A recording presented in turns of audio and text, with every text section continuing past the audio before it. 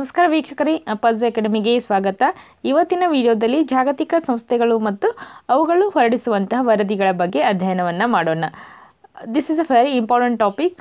ಇಲ್ಲಿ ನಾವು ಜಾಗತಿಕ ಸಂಸ್ಥೆಗಳು ಹೊರಡಿಸುವಂಥ ವರದಿಯ ಮೇಲೆ ಒಂದು ಅಂಕದ ಪ್ರಶ್ನೆಗಳು ಬರ್ತಾ ಇರುತ್ತೆ.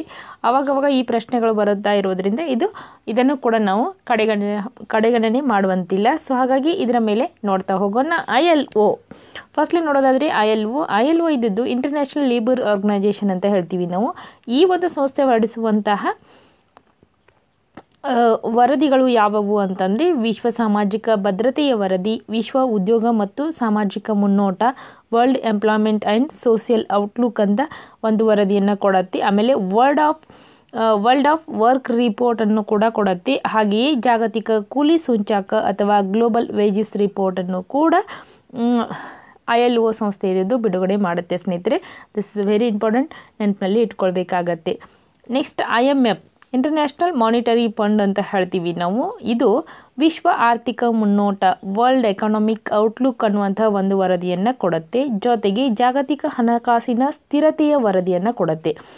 ಗ್ಲೋಬಲ್ ಫೈನಾನ್ಷಿಯಲ್ ಸ್ಟೆಬಿಲಿಟಿ ರಿಪೋರ್ಟ್ ಅಂತ ಹಣಕಾಸಿನ ಸ್ಥಿರತೆ ಯಾವ ಹಂತದಲ್ಲಿದೆ ಅನ್ನೋದ್ರ ಬಗ್ಗೆನೂ ಕೂಡ ಪ್ರತಿ ವರ್ಷ ಅದು ತನ್ನ ರಿಪೋರ್ಟನ್ನು ಕೊಡುತ್ತೆ.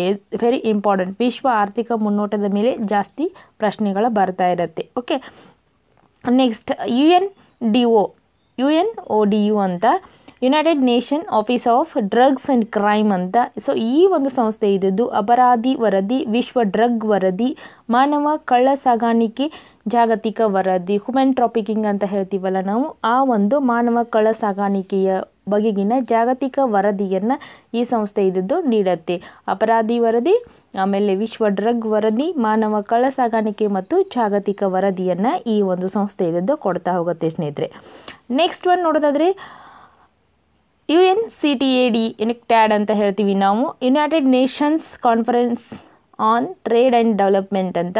ಸೊ ಈ ಸಂಸ್ಥೆ ಇದ್ದದ್ದು ವಿಶ್ವ ಹೂಡಿಕೆಯ ವರದಿಯನ್ನು ಕೊಡುತ್ತೆ. ವರ್ಲ್ಡ್ ಇನ್ವೆಸ್ಟ್ಮೆಂಟ್ ರಿಪೋರ್ಟನ್ನು ಈ ಒಂದು UNCTAD ಅನ್ನುವಂಥ ಸಂಸ್ಥೆ ಇದ್ದದ್ದು ಕೊಡುತ್ತೆ.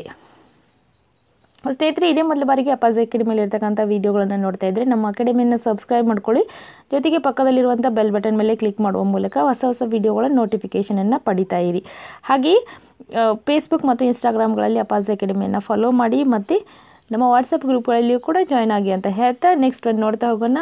BIS bank of international settlements ಅನ್ನುವಂಥ ಸಂಸ್ಥೆ ಇದ್ದದ್ದು ಜಾಗತಿಕ ಹಣಕಾಸಿನ ವರದಿಯನ್ನು ಕೊಡುತ್ತೆ. ಗ್ಲೋಬಲ್ ಫೈನಾನ್ಷಿಯಲ್ ಸಿಸ್ಟಮ್ ರಿಪೋರ್ಟನ್ನು ಕೊಡುತ್ತೆ. ಜಾಗತಿಕವಾಗಿ ಇದು ವಾರ್ಷಿಕ ವರದಿಯನ್ನು ಕೊಡುತ್ತೆ. ಗ್ಲೋಬಲ್ ಫೈನಾನ್ಷಿಯಲ್ ಸಿಸ್ಟಮ್ ರಿಪೋರ್ಟನ್ನು BIS ಸಂಸ್ಥೆ ಇದ್ದದ್ದು ನೀಡುತ್ತೆ. ನೆಕ್ಸ್ಟ್ TI ಅನ್ನುವುದು ಟ್ರಾನ್ಸ್ಪರೆನ್ಸಿ ಇಂಟರ್ನ್ಯಾಷನಲ್ ಅನ್ನುವಂಥದ್ದು ಜಾಗತಿಕ ಭ್ರಷ್ಟಾಚಾರದ ವರದಿಯನ್ನು ನೀಡುತ್ತೆ. ಹಾಗಾದರೆ ಈ ವರ್ಷದ ಜಾಗತಿಕ ಭ್ರಷ್ಟಾಚಾರದ ವರದಿಯಲ್ಲಿ ಭಾರತದ ಸ್ಥಾನ ಎಷ್ಟು ಅನ್ನೋದನ್ನು ಕಮೆಂಟ್ನ ಮೂಲಕ ತಿಳಿಸಿ. ಹಾಗೆಯೇ ಇನ್ನುಳಿದಂತಹ ರಿಪೋರ್ಟ್ಗಳದ್ದು ನಮ್ಮ ಭಾರತದ ಸ್ಥಾನ ಆಯಾ ದೇಶಗಳಲ್ಲಿ ಆಯಾ ವರದಿಗಳಲ್ಲಿ ಯಾವ ಸ್ಥಾನದಲ್ಲಿದೆ ಅನ್ನೋದನ್ನು ಕೂಡ ನೀವು ಓದಿಕೊಳ್ಬೇಕಾಗತ್ತೆ. ವಿಡಿಯೋ ತುಂಬ ಲೆಂತ್ ಆಗುತ್ತೆ ಅನ್ನೋ ಕಾರಣಕ್ಕಾಗಿ ಕೇವಲ ವರದಿಗಳನ್ನು ಮಾತ್ರ ನೀಡ್ತಾ ಇದ್ದೀನಿ. ನಿಮಗೆ ಬೇಕು ಅಂತ ಅನಿಸಿದರೆ ಈ ವರ್ಷ ಜಾಗತಿಕ ವರದಿಗಳಲ್ಲಿ ಭಾರತದ ಸ್ಥಾನಮಾನ ಏನು ಅನ್ನೋದ್ರ ಮೇಲೇನೂ ಕೂಡ ವಿಡಿಯೋವನ್ನು ಮಾಡಿ ಕೊಡ್ತೀನಿ. ನಿಮಗೆ ಒಂದು ವೇಳೆ ಆ ವಿಡಿಯೋದ ಅವಶ್ಯಕತೆ ಇದ್ದರೆ ಪ್ಲೀಸ್ ಕಮೆಂಟ್ನ ಮೂಲಕ ತಿಳಿಸಿ. Next one BSE Bombay stock exchange ಅನ್ನುವಂದು Sensex ರಿಪೋರ್ಟನ್ನು ಕೊಡುತ್ತೆ. ಓಕೆ, ಸೆನ್ಸಿಟಿವ್ ಇಂಡೆಕ್ಸ್ ಅಂತ ಹೇಳ್ತೀವಿ ನಾವು. ಇದನ್ನು BSE ಬಾಂಬೆ ಸ್ಟಾಕ್ ಎಕ್ಸ್ಚೇಂಜ್ ಸಂಸ್ಥೆ ಇದ್ದದ್ದು ವರದಿಯನ್ನು ನೀಡುತ್ತೆ. Next NSSO national sample survey of ಫೈಸ್ ಅಂತ ಹೇಳ್ತೀವಿ ನಾವು. ಬಡತನ ಮತ್ತು ನಿರುದ್ಯೋಗ ಸಮೀಕ್ಷೆಯನ್ನು ಮಾಡುತ್ತೆ. ಸರ್ವೇಕ್ಷಣಾ ವರದಿಯನ್ನು ನೀಡುತ್ತೆ. ಆಮೇಲೆ ಸಾಕ್ಷರತಾ ದರದ ಸಮೀಕ್ಷೆಯನ್ನು ಕೂಡ NSSO ಇದ್ದು ನೀಡುತ್ತೆ. NSSOದ ಮೇಲೆ ಭಾಳಷ್ಟು ಸಾರಿ ಪ್ರಶ್ನೆಗಳು ಎಕ್ಸಾಮ್ಗಳಲ್ಲಿ ಬಂದಿದೆ. IBRD world bank international bank on reconstruction and development. So ಇದು ಈಸ್ ಆಫ್ ಡೂಯಿಂಗ್ ಬಿಸ್ನೆಸ್ ವಿಶ್ವ ಅಭಿವೃದ್ಧಿ ವರದಿಯನ್ನು ಕೊಡುತ್ತೆ. ಆಮೇಲೆ ಲಾಜಿಸ್ಟಿಕ್ ಪರ್ಫಾರ್ಮೆನ್ಸ್ ಇಂಡೆಕ್ಸನ್ನು ನೀಡುತ್ತೆ. ಆಮೇಲೆ ಪಿಂಡೆಕ್ಸ್ ನ್ಯೂಟ್ರಿಷನ್ ಆಟ್ ಅ ಗ್ಲಾನ್ಸ್ ಅನ್ನುವಂಥ ವರದಿಗಳನ್ನು IBRD ಇದ್ದದ್ದು ನೀಡುತ್ತೆ ನಮಗೆ. Okay, IBRD means international bank of reconstruction and development ಅಂತ ಹೇಳ್ತೀವಿ.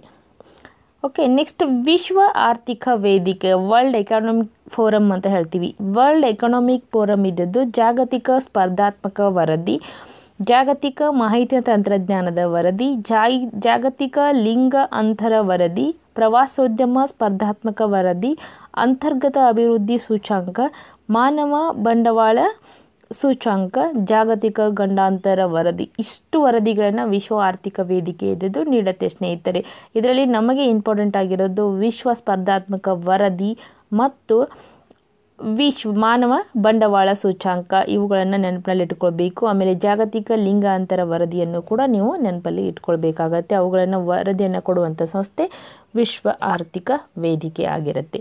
ನೆಕ್ಸ್ಟ್ ಒಪೆಕ್ ಅಂತ ಹೇಳ್ತೀವಿ ನಾವು, organisation of the petroleum exporting countries ಅಂತ ಹೇಳ್ತೀವಿ. ವಿಶ್ವ ತೈಲ ಮುನ್ನೋಟ ಅನ್ನುವಂಥ ವರದಿಯನ್ನು ಒಪೆಕ್ ಇದ್ದು ನೀಡುತ್ತೆ. ಇದು ಆಯಿಲ್ ಎಕ್ಸ್ಪೋರ್ಟಿಂಗ್ ಕಂಟ್ರಿಗಳ ಒಂದು ಒಕ್ಕೂಟ ಆಗಿದೆ. ಈ ಒಂದು ಸಂಸ್ಥೆ ಇದ್ದದ್ದು ವಿಶ್ವ ತೈಲ ಮುನ್ನೋಟ, ವರ್ಲ್ಡ್ ಆಯಿಲ್ ಔಟ್ಲುಕ್ ಅನ್ನುವಂಥ ಒಂದು ವರದಿಯನ್ನು ನೀಡುತ್ತೆ. ಮಾಸಿಕ ತೈಲ ಮಾರುಕಟ್ಟೆ ವರದಿಯನ್ನು ಮಂತ್ಲಿ ಆಯಿಲ್ ರಿಪೋರ್ಟ್ ಅಂಥೇಳಿ ಪ್ರತಿ ತಿಂಗಳು ಕೂಡ ನೀಡುತ್ತೆ. ವಿಶ್ವ ತೈಲ ಮುನ್ನೋಟ ವಾರ್ಷಿಕವಾಗಿ ನೀಡಿದರೆ ಮಾಸಿಕ ತೈಲ ಮಾರುಕಟ್ಟೆಯ ವರದಿಯನ್ನು ಮಂತ್ಲಿಯಾಗಿ ಇದು ಆಯಿಲ್ ರಿಪೋರ್ಟನ್ನು ನೀಡುವಂಥದ್ದಾಗಿದೆ. ದಟ್ ಇಸ್ ಒಪೆಕ್ ಅಂತ. ಒಪೆಕ್ನ ಎಕ್ಸ್ಪ್ಯಾನ್ಷನ್ ಕೂಡ ಭಾಳಷ್ಟು ಸಾರಿ ಎಕ್ಸಾಮ್ಗಳಲ್ಲಿ ಕೇಳಲಾಗಿತ್ತು. Organisation of the petroleum exporting countries ಅಂತ ಹೇಳ್ತೀವಿ ನಾವು. ನೆಕ್ಸ್ಟ್ ಯುನಿಸೆಫ್ ಇದ್ದು ಯುನೈಟೆಡ್ ನೇಷನ್ಸ್ ಚಿಲ್ಡ್ರನ್ಸ್ ಫಂಡ್ ಅಂತ ಹೇಳ್ತೀವಿ ನಾವು. ಇದು report regular resources the state of the world children's ರಿಪೋರ್ಟನ್ನು ನೀಡುತ್ತೆ. ಓಕೆ, ಈ ಒಂದು ವರದಿಯನ್ನು ನೀಡುತ್ತೆ. ಯುನಿಸೆಫ್ ನಮಗೆಲ್ಲ ಗೊತ್ತಿರುವ ಹಾಗೆ ಚಿಲ್ಡ್ರನ್ಗಳ ಮೇಲೆ ಅತಿ ಹೆಚ್ಚು ಗಮನವನ್ನು ಹರಿಸುವಂಥ ಸಂಸ್ಥೆ. ಆಮೇಲೆ ಲಿಂಗ ತಾರತಮ್ಯದ ವಿರುದ್ಧವಾಗಿಯೂ ಕೂಡ ಹೋರಾಡುವಂಥ ಸಂಸ್ಥೆ. ಆಮೇಲೆ ಜಾಗತಿಕವಾಗಿ ಹೆಣ್ಣು ಮಕ್ಕಳ ಶಿಕ್ಷಣದ ಬಗ್ಗೆ ಅತಿ ಹೆಚ್ಚು ಕಾಳಜಿ ವಹಿಸುವಂಥ ಸಂಸ್ಥೆ. ಒಟ್ಟಾರೆ ಲಿಂಗ ತಾರತಮ್ಯವನ್ನು ನಿಷೇಧಿಸಿ ಇದು ಮಕ್ಕಳ ಬಗೆಗೆ ವಿಶೇಷ ಕಾಳಜಿಯನ್ನು ತೋರಿಸುವಂಥ ಸಂಸ್ಥೆಯಾಗಿದ್ದು ಇದು ತನ್ನ ವರದಿಯನ್ನು ನೀಡುತ್ತೆ. Next WTO world trade organisation ಅಂತ ಹೇಳ್ತೀವಿ ನಾವು. ಇದು ವಿಶ್ವ ವ್ಯಾಪಾರ ವಾರ್ಷಿಕ ವರದಿಯನ್ನು ನೀಡುತ್ತೆ. ವರ್ಲ್ಡ್ ಟ್ರೇಡ್ ಆ್ಯನ್ಯುವಲ್ ರಿಪೋರ್ಟನ್ನು ನೀಡುತ್ತೆ. ವಾರ್ಷಿಕವಾಗಿ ವಿಶ್ವ ವ್ಯಾಪಾರದ ವರದಿಯನ್ನು WTO ವರ್ಲ್ಡ್ ಟ್ರೇಡ್ ಆರ್ಗನೈಜೇಷನ್ ಇದ್ದು ನೀಡುತ್ತೆ.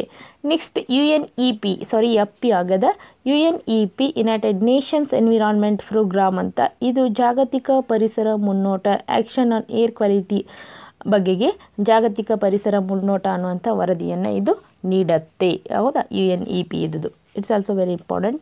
ನೆಕ್ಸ್ಟ್ CSOದ ಬಗ್ಗೆ ಬಹಳಷ್ಟು ಸಾರಿ ಪ್ರಶ್ನೆಗಳು ಬಂದಿದೆ. ಸೆಂಟ್ರಲ್ ಸ್ಟ್ಯಾಟಿಸ್ಟಿಕ್ ಆರ್ಗನೈಜೇಷನ್ ಅಂತ ಹೇಳ್ತೀವಿ ನಾವು. ಇದು ಗ್ರಾಹಕರ ಬೆಲೆ ಸೂಚ್ಯಂಕ, ರಾಷ್ಟ್ರೀಯ ಆದಾಯ, ಭಾರತದಲ್ಲಿ ಮಾನವ ಅಭಿವೃದ್ಧಿ ವರದಿ, ಕೈಗಾರಿಕಾ ಉತ್ಪಾದನಾ ಸೂಚ್ಯಂಕ ಮತ್ತು ಆರ್ಥಿಕ ಗಣತಿ ಇಷ್ಟು ವಿಷಯಗಳ ಮೇಲೆ ವರದಿಯನ್ನು CSO ಇದ್ದು ನೀಡುತ್ತೆ. Central statistic organisation. ಸ್ನೇಹಿತರೆ, ಇದರಲ್ಲಿ ಒಂದು ಅಂಶವನ್ನು ತೆಗೆದುಕೊಳ್ತಾರೆ. ಫಾರ್ ಎಕ್ಸಾಂಪಲ್ ಆರ್ಥಿಕ ಗಣತಿಯನ್ನು ತೆಗೆದುಕೊಳ್ಬೋದು ಅಥವಾ ಉತ್ಪಾದನಾ ಸೂಚ್ಯಂಕ ಅಂತ ತೆಗೆದುಕೊಳ್ಬೋದು. ಕೆಳಗಡೆ 4 ಸಂಸ್ಥೆಗಳನ್ನು ಕೊಡ್ತಾರೆ. ಇದರಲ್ಲಿ ಯಾವ ಸಂಸ್ಥೆ ವರದಿಯನ್ನು ನೀಡುತ್ತೆ ಅಂತ ಪ್ರಶ್ನೆಗಳು ಬರ್ತಾ ಇರುತ್ತೆ. ಸೊ ಇವೆಲ್ಲವನ್ನು ಕೂಡ ನೀವು ನೆನಪಿನಲ್ಲಿ ಇಟ್ಕೊಳ್ಬೇಕಾಗತ್ತೆ. ನೆಕ್ಸ್ಟ್ ICAO ಅಂತ ಇಂಟರ್ನ್ಯಾಷನಲ್ ಸಿವಿಲ್ ಏವಿಯೇಷನ್ ಆರ್ಗನೈಜೇಷನ್. ಇದು ಸುರಕ್ಷತೆಯ ವರದಿಯನ್ನು ನೀಡುತ್ತೆ. Next DES ಡೈರೆಕ್ಟೋರೇಟ್ of economic statics ಅಂತ. ಕರ್ನಾಟಕದಲ್ಲಿ ಗ್ರಾಹಕ ಬೆಲೆ ಸೂಚ್ಯಂಕವನ್ನು, ಕರ್ನಾಟಕ ರಾಜ್ಯ ಆದಾಯ, ಕರ್ನಾಟಕ ಮಾನವ ಅಭಿವೃದ್ಧಿ, ಜಿಲ್ಲಾ ಮಾನವ ಅಭಿವೃದ್ಧಿ ವರದಿ, ಗ್ರಾಮ ಪಂಚಾಯಿತಿ ಮಾನವ ಅಭಿವೃದ್ಧಿ ವರದಿ, ಆಮೇಲೆ ಕರ್ನಾಟಕ ಆರ್ಥಿಕ ಸಮೀಕ್ಷೆ ಇವೆಲ್ಲವನ್ನು ವರದಿ ಮಾಡುವಂಥ ಸಂಸ್ಥೆ DES ಅನ್ನುವಂಥದ್ದು. ಕರ್ನಾಟಕಕ್ಕೆ ಸಂಬಂಧಪಟ್ಟಂತೆ ಇದನ್ನು ನೀವು ಹೆಚ್ಚು ನೆನಪಿನಲ್ಲಿ ಇಟ್ಕೊಳ್ಬೇಕಾಗತ್ತೆ. ನೆಕ್ಸ್ಟ್ BSc ಮತ್ತು CMIE ಅಂತ.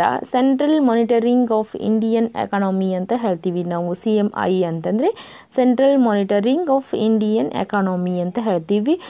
ಬಡತನ ನಿರುದ್ಯೋಗ ಮಾಪನ ಮಾಡಿದ ಮೊದಲ ಸರ್ಕಾರೇತರ ಸಂಸ್ಥೆ ಇದಾಗಿರುತ್ತೆ ಸ್ನೇಹಿತರೆ.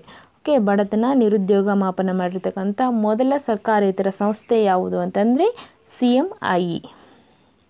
ಎಲ್ಲ ಮಾಹಿತಿಗಳು ಕೂಡ ನಿಮಗೆ ಇಷ್ಟ ಆಗಿದೆ ಅಂತ ಭಾವಿಸ್ತಾ ಥ್ಯಾಂಕ್ಸ್ ಫಾರ್ ವಾಚಿಂಗ್. ಅದೇ ರೀತಿಯಾಗಿ ನಮ್ಮ ವಿಡಿಯೋಗಳನ್ನು ಎಲ್ಲ ಸ್ನೇಹಿತರಿಗೂ ಕೂಡ ಶೇರ್ ಮಾಡಿ ಅಂತ ಹೇಳ್ತಾ ಥ್ಯಾಂಕ್ ಯು.